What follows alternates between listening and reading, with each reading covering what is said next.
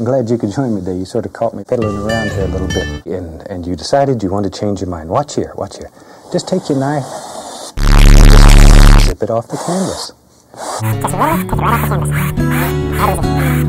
Normally, we ended up just taking this canvas and putting it aside or washing it completely down and starting over. But let me show you what you can do. Let's just go back to this old 2-inch brush. And I'm just going to grab this and lift it upward. Let's just lift upward. Blend this out. Just wash it with a little odorless thinner. Shake it off. Beat the devil out of it and go about your business. Now then, I'm just going to sort of blend all this together. Just bring it together.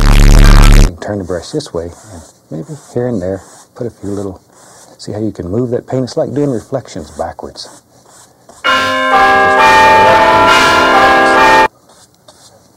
Look at there. To some of the browns, pick up a little crimson. Oh, a little touch of the sap green, and tap firmly.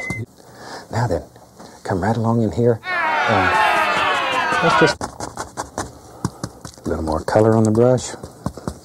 We go right into here. Oh, there's one right there. Look at that.